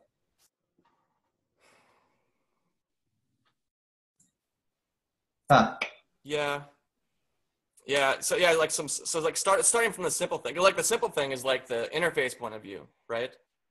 But then like the truly inspiring part is seeing that the interface comes from like some mathematical concepts, like some mathematical disciplines, and being able to explain like how like the interface is coming from some of these mathematical concepts is where I see the value is. The thing is that these interfaces most of the time in mathematics are also just definitions. Like they also conjured up from thin air, and then, but no, that's wrong. They're not conjured up. They're definitions, but they have been defined in the way they are because you can do all these interesting things with them. So there was this whole bunch of interesting stuff that you could do, and they condensed it down to the simplest formulation that you could use to do all the things you wanted to do with it. Mm-hmm.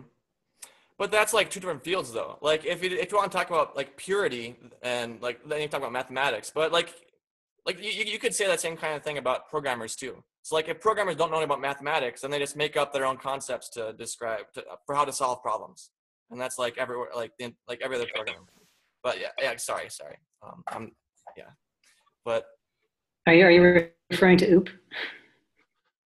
Yes. Because like OOP works too. People do stuff with OOP. But yeah. Yeah, the thing about these mathematic definitions, they have very rigorous structure, and they are defined in this very minimal way because then you can actually prove things about them. And yeah, they are like entirely and fully described. There's no wiggle room in there. Is kind of the thing. Yeah.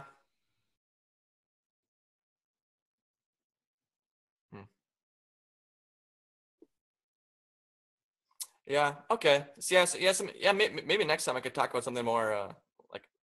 Yeah. Okay. I get it. Yeah. So you think it's okay to just stick with like the interface point of view for like describing some of these type classes? I think so. Yeah. Okay. Because that's what they are on their own, and then the fun stuff is saying with this simple definition we can now, like, that automatically entails that we can now do, like, that there are these bunch of functions that we can now define because we have this. Like, you start with monoid and it only puts together like an A and an A and gives you back an A. But that also means now that every structure that I can fold, that's that I can also collapse that down into an A. Is foldable, does that come from like some mathematical discipline too? No. Like the study of foldable objects? No. Is there a course in college? No. Foldable, that's why some people in the Haskell community are not very happy about foldable. Primarily an optimization kind of thing.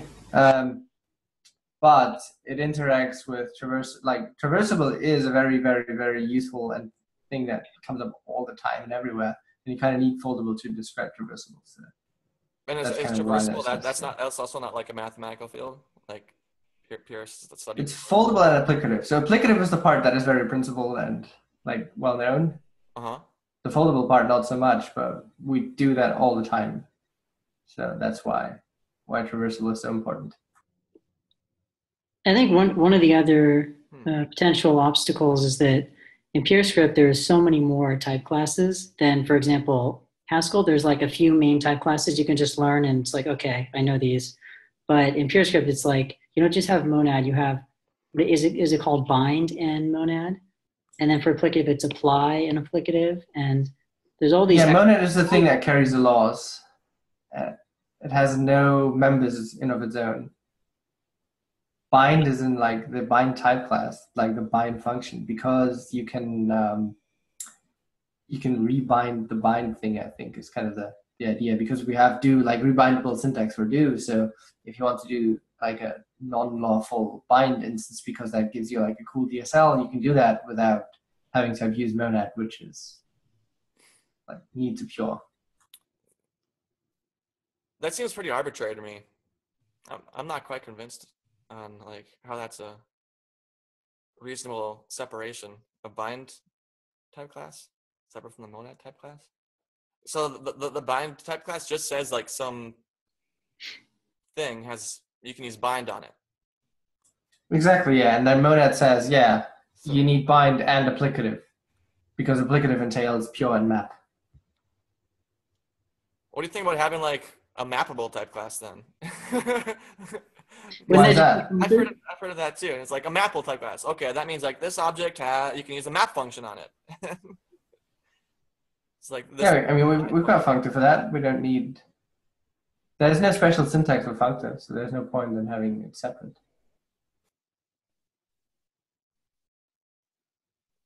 Mm-hmm.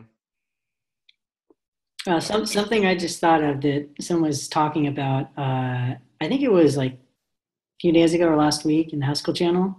They brought up the definition of monad, the one that's used in memes all the time. Like a monad is just a monoid a monad is just a monoid in the category of endofunctors. And then it's like, well, you look at the definition of monad and it doesn't depend on monoid at all, first of all.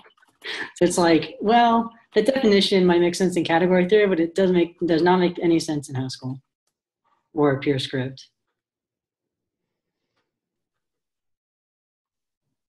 Yeah, that's true.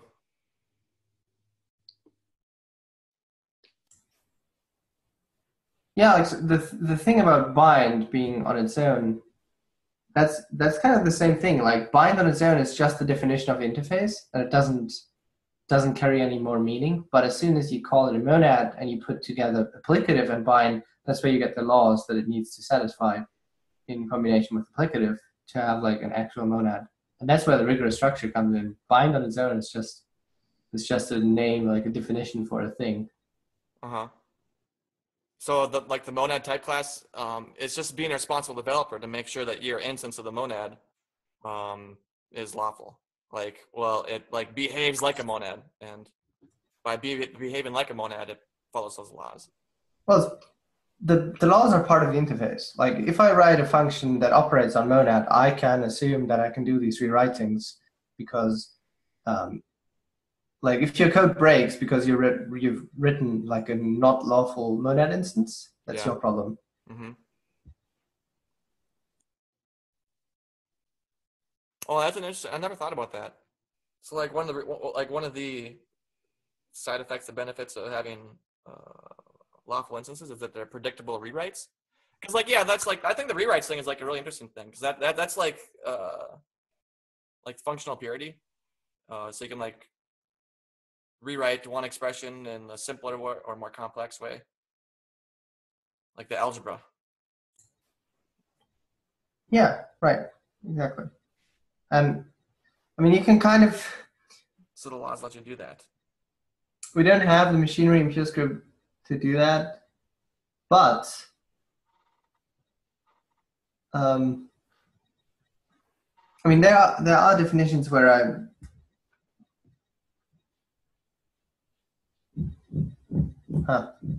I'm not sure how to say that yet, but the laws are part of the interface of the type class, and if I'm writing a function that uses that, like, has a constraint on that type class, I can feel free to use the laws that are implied for that type class. Like, and then I'm a good PureScript developer, basically. Uh-huh.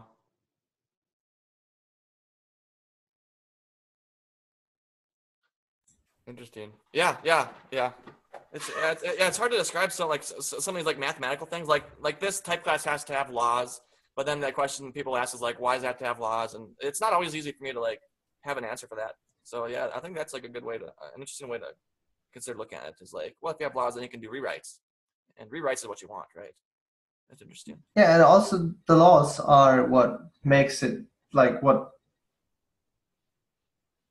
Again, it's about the rigorous structure and how things interact with one another, and the laws govern how certain things interact with one another, because that leads to predictable and like intuitive behavior as a user of an API.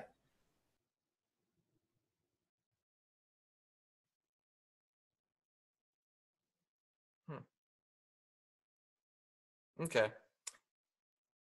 Yeah.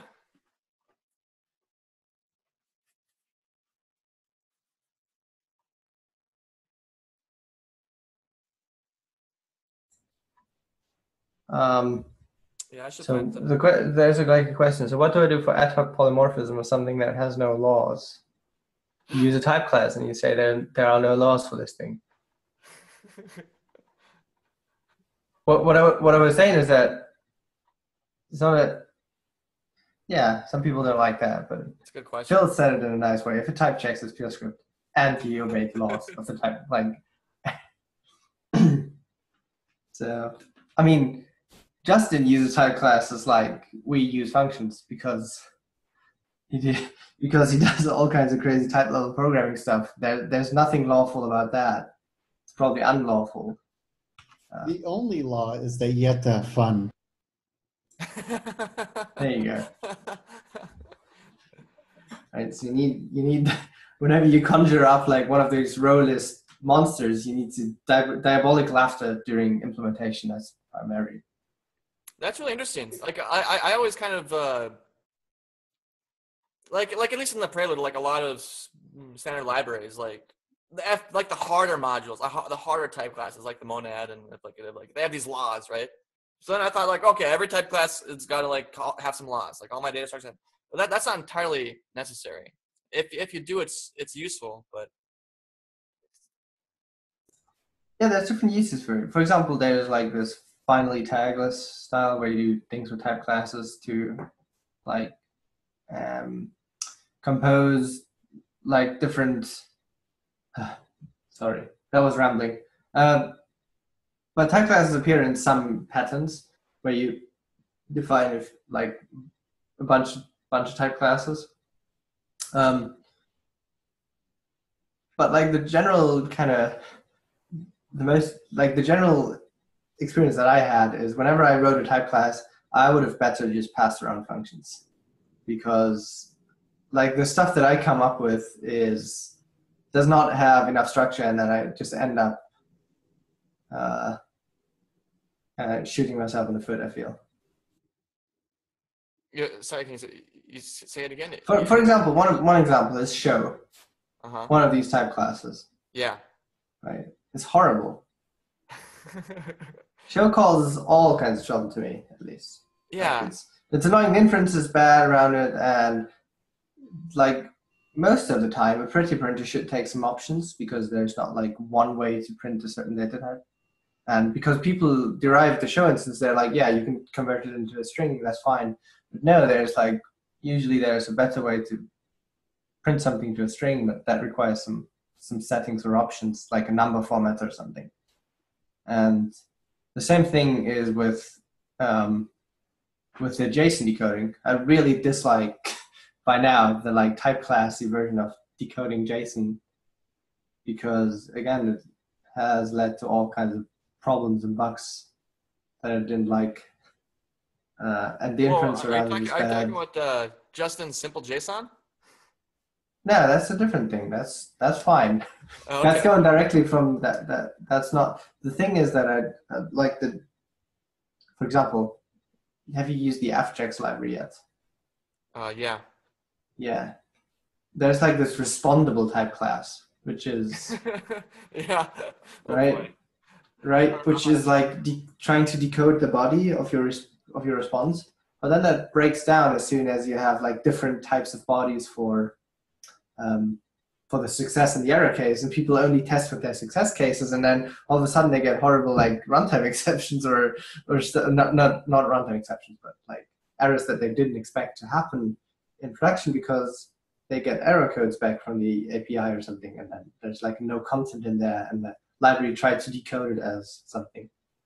And so what ends up happening is that the only thing you should use from that respondable thing is like always say it's a foreign and then do the manual decoding from there. So like this implicit behavior is causes a lot of trouble, and just the inference around it is poor, and I generally don't like it. That's really interesting. The show type class, would you say that that's like the ad hoc polymorphism? It's like ad hoc polymorphism in general refers to things that are like that's this a certain type of polymorphism that depends on like function operator overloading. Yeah, basically that. Yeah, like the type that like some type determines how a certain function behaves. Like parametric polymorphism says that your function needs to happen uniformly for whatever type you give it. Like you're not allowed to inspect the type. And ad hoc polymorphism does is the thing where it inspects the type and chooses what to do depending on what type you passed in. Oh, that sounds like variance. No. I mean, More like generics.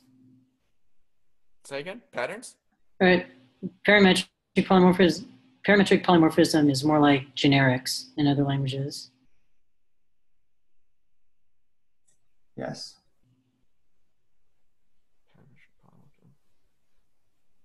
Okay. Did I say parametric polymorphism or did I say ad hoc polymorphism? You asked about ad hoc, but then somehow we got to talking about parametric. Because it's easier to describe, I think, ad hoc polymorphism in opposition to parametric polymorphism. Yeah. Yeah, exactly. In object-oriented programming, ad hoc polymorphism is like interfaces. Yeah. I actually don't know though. How do I do like multi-parameter type classes in Java? It's a troll question, but can someone link me to an article? In Java? Yes. No. Multi-parameter type classes are not even in Haskell 98. They're kind of tricky because they actually descend into Prolog really quickly. Ah, okay.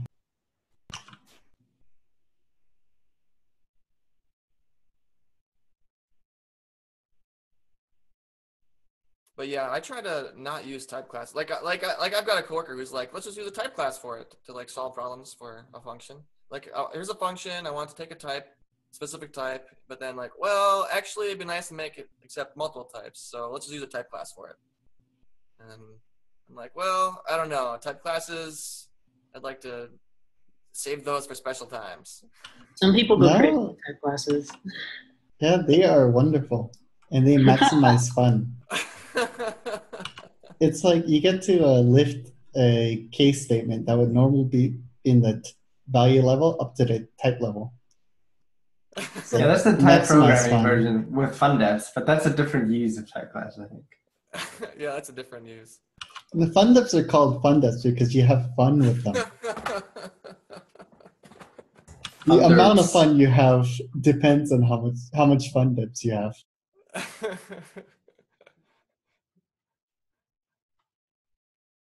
Yeah, there's like a bunch of these, and all of the Haskell pretty-printer libraries have like this like pretty type class or something which is again like this kind of annoying type class in a sense. And I think these things turn out like a lot nicer if you do if you just in the signature of the function request the function that does what you want. Like if you want just like explicit dictionary passing. And I think that works especially well in PureScript because you actually have first-class records, so it's easy to pass like a collection of functions. Isn't that what what it eventually turns into, though? Yeah, at runtime it does. I just want it to be done automatically. The thing is that when you do it in your own code, it still only is unification. So you don't get into like the implicit compiler infers something and just fills that like hole out for you, which is kind of convenient at first, but then it kind of bites you because all of a sudden your decoding breaks or something. Mm-hmm. It'd be nice to have like a simple rule that you can kind of remember, so that you know, like when type classes can cause The problems. rule is there's Because like the show type class, it kind of causes problems because you think the wrong way about about when you should be using it, and like the requestable type class. But we still do need show. Like show, I'd rather have it called debug, and have the compiler do some special magic around it. But we do need it. I think the golden rule is that there are no golden rules. And, and no silver bullets you either. can use type classes to do whatever you want, but you'll regret using it if you use it to solve certain problems. I think just have to overuse them once, be bitten by them, and then you can kind of if they burnt you once, you can kind of get a better feeling for when they're good. Yeah, I like to have a rule book, but that's not always the right answer. And a lot of the time, actually, when it seems like you want the type class, that's not actually what happens. Like what ends up working out. There was this great blog post which I'm searching ever since I've read it once and it was cool, but I can't find it anymore. Where someone was like, he had like a program and he wanted he had like a core program and he wanted it to be able to be extended by someone else. And so he was like, oh, so someone should be able to do something with their own data types? That sounds like a type class. And then he showed how that didn't work out at all. And it was actually like passing, like what you needed to do was passing around functions and using existentials. That was really cool, that blog post, but I can't find it anymore. Oh boy, existentials. Another void in my knowledge. So is there anything in particular that you'll do if you're trying to show someone that's never written anything like PureScript or any ML family language at all, and you're trying to introduce it to them, and they get to the REPL, and then they're used to a REPL working in a certain way where it'll, like in JavaScript, it'll print out what the result is. If you define something and then you want to see what it is, it'll print it out. But in PureScript, instead, you get this error. Like it says, we don't know how to show this. So then you have to introduce them to like, oh, first define a generic instance of this, and then you define a show instance of this, and it says show equal to G show, and it just seems like no, unsafe coerce. Well, one thing you can do is use the trace any or something, because JavaScript already has a way of showing values, like primitive values, pretty good. Like you can just trace it out in a sense, like forgo the to-string conversion at least. That's what I like use. That's pretty interesting. And Haskell. There's like trace any or spy. Both of these just work. And then soon we have show instance for records. So that's not going to be a problem anymore because Justin is going to implement that. I have a demo, but it needs the actual instance. Like we need to unify the PureScript record and like Prelude stuff already. Oh, the library, PureScript record? Yeah. And also, like, I use unsafe stringify all the time because, YOLO.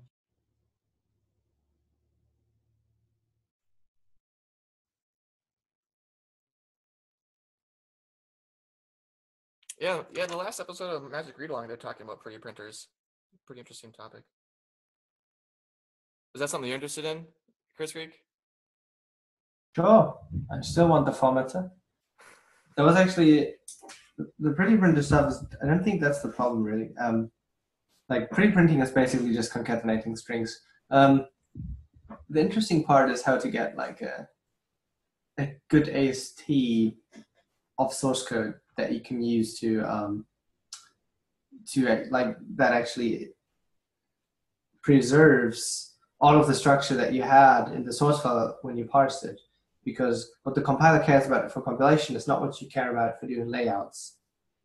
And there was a really cool blog post about that, about the Dart formatter that they wrote, like Dart source, like code formatter, and how they used an AST, which I'll find that one in a second. An AST which the nodes in that AST were the blocks in the code that did not allow line breaks in between. And then they used that AST basically to lay these things out so that they fit in a line or something. I think that's the more interesting part, is that you need to think of a structure, like think of an AST that captures what layout you need, like the information you need to do layouting in your source code.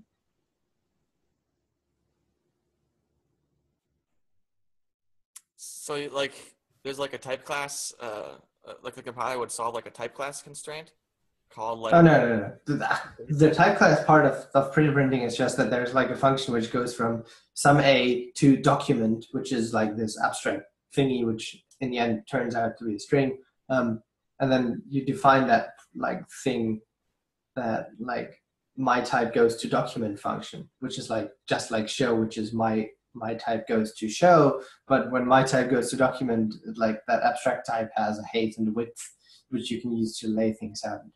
Like that's what the pretty printer algorithm does. But like that type class is kind of, it's the same as show. It's just one function which goes from some A to some type, like some opaque type, kind of. So it's just there for convenience so that you can use the same name over and over again, kind of.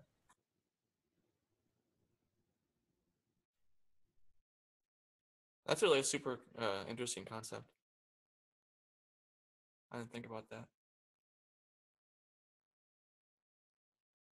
So like that AST thing. I found it. I found the blog post. I'd recommend reading The it. hardest program ever written. It's pretty fucking good, yeah. That AST thing, would that be done in the compiler? Is that what you're talking about?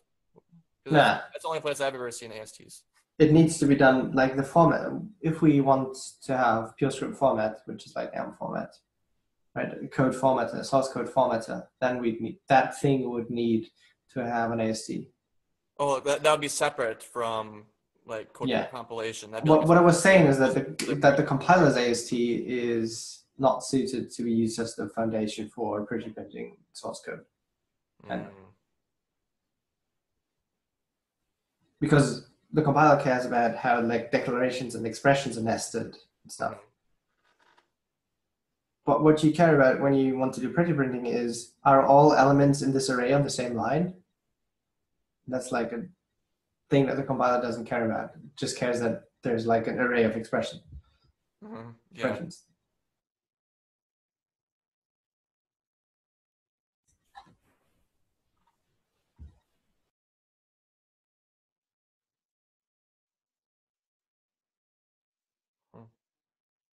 Well, anyway, I think I'm going to go back to implementing record completions in Emacs. Oh, you're still working on that? Yeah, I've picked it back up. Still works. Just want to make it like a little more robust, and then I'm happy with it, and I'll let people use it. You had that. It looked like you had it mostly working a few months ago. Yeah, I had it working for the demo case, but not. Not universally. Yeah, it's a bit tricky because you kind of need to parse backwards. Is that mostly ELIS stuff that you? Yeah, it is. I've tried to do it in Haskell, but it ends up being the same as the code in ELIS, kind of. Yeah. So if And if you also- want to have record completion in Vim or Atom, we'd have to write some. Yeah, and you'd need, the plugins would need to add code anyway, because the completion in PSCID does not work by the editors telling PSCID I'm at like line 20 and colon 18. What are the completions right here? But instead, like PSCID is more like a database that you can send queries to. Right. And so for the record completion, you kind of need to do some parsing to determine which, like what part of the buffer is the expression that you're trying to pull a field off. You need to wrap that in parentheses, apply a type hole to it, extract the information from the compiler, and that's the process that you have to go through. Oh, so it's like a two query solution.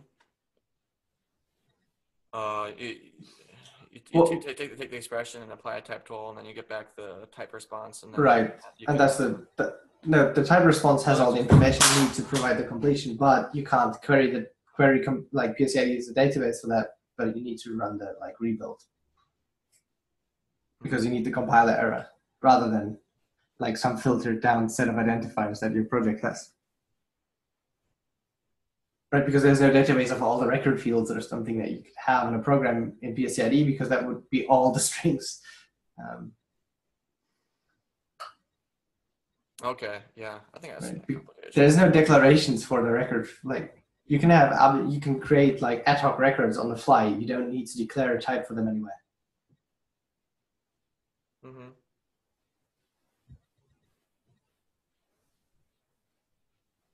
Right, I can just make it literal, like a record literal. I can just say, yeah, X is 1 and Y is hello or something. And then if you hit dot after that, you should be able to pick off X and Y as the fields. But there was no declaration anywhere of that thing. Oh, so like there's no like data X equals this structure. Yeah, exactly. Because or type X equals that thing. Like just define record anywhere. Right. Without a name, unnamed. Yeah, and you could have like an X which has a type that you know of that is like declared somewhere, but then you apply one of the functions from PureScript record which picks off fields or adds new fields or something to it, and now you've got a completely new type that you've not seen in the project, before. So that's why, like the previous way of getting completions doesn't work for that case. It's like a different process that you need to go through. Also, yeah, it's slower like because records is like a primitive in like the language, right? Yeah, exactly. Because I think OCaml has like the polymorphic variants, and yeah, well, variants are sums. Records are right. Records are products. Variants are sums. They are like the opposite thing of one another. I've got one. Right. But like a polymorphic variant, it doesn't have like a name for that type. Like it'll just infer like a polymorphic variant for you. Yeah. So, yeah. So then if you want to know like what fields or like what options are on that polymorphic variant, like you can't just ask compiler. Here's like, because it doesn't have a name. You can't ask compiler for. Like, there's no database which holds that information. The compiler does create that information during inference. Yeah. Right. Yeah, but you need to run through the whole compilation process to get to that point, basically, or at least through type checking. Mm-hmm. So that's how that goes. Yeah. Yeah, and that's why that's a little tricky because. Yeah, I need to do the expression, like figure out what the previous expression is in eLisp, kind of. Because, yeah, you need to parse backwards and you need to think of all the rules that there are in PureScript. Because there is no backwards parser in the compiler. But you hit the dot and then you need to parse the thing in front of the dot, but you don't know where to start and you don't want to start from the top of the file. Yeah. So you need to parse So backwards. right now in PSCID server, like there's no way you can do a query like this symbol at this position, and just tell me the type of it. You can't do that in PSCID server, right? No. Is that because there's no source spans in the AST right now? No, that's just because there's no because that's a very brittle way of completing things. kind of. Well, I mean, Because you want to ask like, what's the type of this thing? So you need to specify which thing you're asking for, right? if you ask PSCID, give me the type of the thing at this point, Yeah. that would run the compiler's parser on it. That would mean PSCID only works when your file is syntactically valid, Oh. which is pretty poor behavior in an editor. Oh, I see.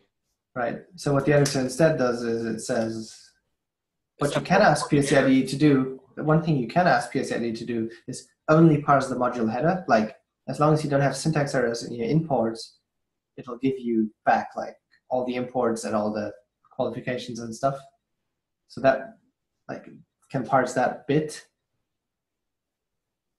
But like parsing the entire module is not very useful in an editor setting.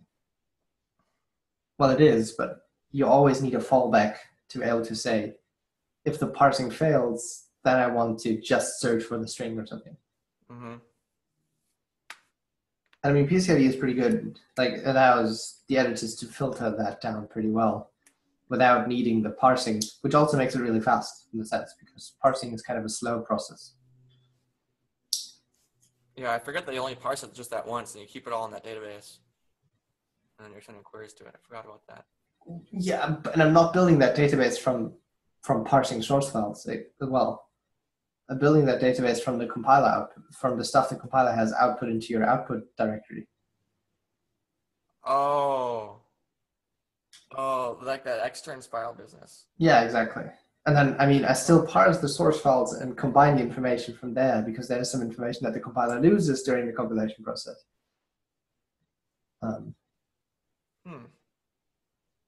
Well, it doesn't lose it, but it's just not relevant to the compiler. It's relevant to me as an IDE guy. But Yeah. I wonder at some point, because there's that, you can spit out from the compiler. Well, you still have to do the full compiler process, like that middle representation, dump core fun. Yeah. And then you can do like this. Talk about improving that representation. I know. Yeah. Right. Struggles with lack of information there. Yeah, that's kind of right before CodeGen, but that means that all the semantic analysis has already happened. Like right. Parsing happened, desugaring happened, type checking happened. Yeah. Yeah, but okay. So like the PSCID, it loads all those externs files to get some database, and then it does it gets some information from the source too. Yeah, it sounds like with this method we're really limited in what the PSCID can do, but that's like is that the only solution? Well, the thing is, you need to start with something robust, because if your tool only works half the time, it's bullshit. Right? And then that's how it is. Like, if that's what annoys me about Haskell. Like PSCID, right now it only kind of works half the time. Well, I'm okay. It works a lot of time, but like for some cases, it only works half the time. Because if I want to if I want to import something, and then I might like it's not visible yet because I haven't parsed that. Like if I make a new module, then like maybe that won't be in PSCID. Well, it needs to compile at least once before PSCID. Right. See, like here, like it only works half the time. Like that one feature of like, please import the symbol for me. It's in a new module. Like that doesn't work all the time. That only works like if you've already compiled it once. Well, I think what you're referring to right now, like, do you expect to be able to import stuff that doesn't compile yet, like where there's errors in the definitions? Because that's kind of tricky. Because how to collect all that information, like it needs to be like valid syntax at least for it to be an actual definition. Right. Well, there's some value in it, I think. Like if you want to stub out some methods, if you want to make a new module and just say like x equals this and x has this type, and then you leave the implementation of x empty. Like I mean, as a programmer, I still define here's a method, like here's a function, and it has this type. And then if I want to go into like a different source file and say I want to use that function, it's not done yet, but You know, that's kind of what we use type holds for. Or unsafe crash with, but yeah. that's what you use. Like we do have undefined. It's called unsafe crash. You can put that in as a definition, like as an implementation for that function, but that's kind of but for the purposes of this workflow, it's kind of. I don't think Java lets you do that, to be honest. Like anything lets you.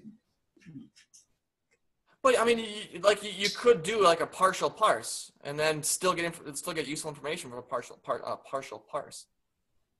I'm just dreaming here. Like I don't have. Yeah, the thing is, like presenting wrong information to the user is even worse than not presenting any information. Yeah. Kinda. Because of what that's one of the things that annoys me. For example, if you do this, like imports it, like the. Okay. Like if you do the type suggestion, like import the type signature for, like insert the type signature for something, and it does that, and then you end up with errors because you still need to import all the types. That's one thing that really annoys me, for example. If you write a function that refers to some types, but you didn't import those types, is this what no? If you write a function and don't write a type signature, the compiler will suggest the type signature to you, right? Yeah. And you can automatically insert that one. Yeah. But then you get errors because you didn't add the imports for all the types that appear in the type signature, right? Right. And that, for example, annoys me. And I'd like to fix that. Why? Well, because that's like the editor says, hey, I can help you. Like your code compiles right now. There's a warning, but your code works. Here, let me help you. You say, okay, sure. Give me what you got. And then, yeah, your code is now broken. Right, that's just bullshit. So you want you're saying that the better option would be to fix that solution, fix that suggestion, so that in not only the type signature but also the import signature. Yeah, right. Don't suggest wrong stuff to me, kind of. Well, it's not wrong.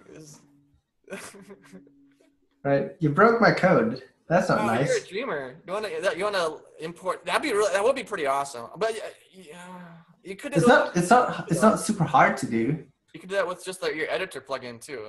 It's like whenever you do a type signature completion, then automatically go and do import all.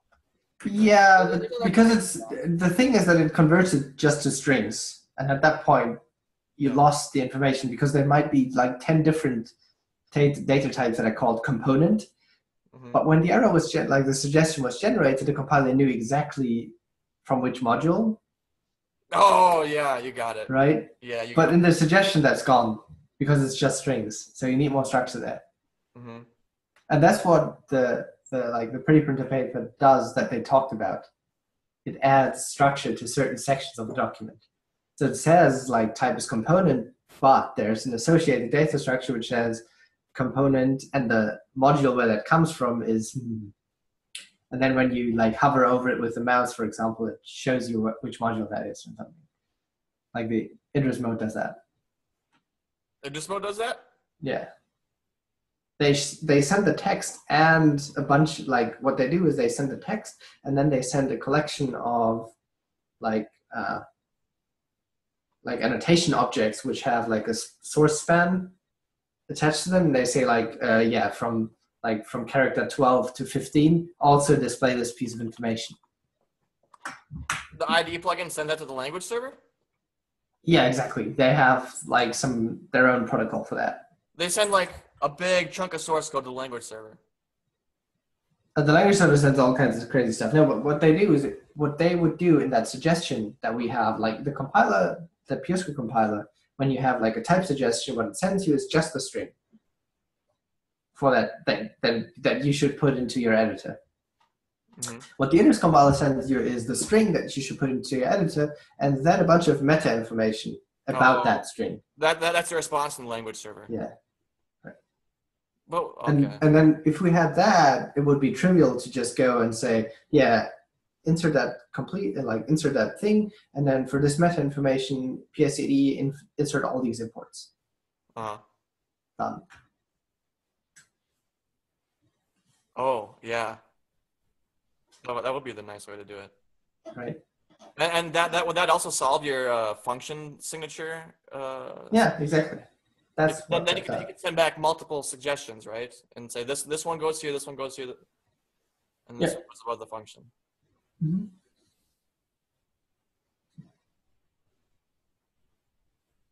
Wow, Yep. that's pretty. You're a dreamer, man. And then to come back to that part where you said, yeah, like, but there is information in a fully parsable and compiling module that you don't have right now. Which I say, yes. And I'd love to get at that information, but first I wanted something robust that always works. And then we can add like the versions that are nicer. And we can say, try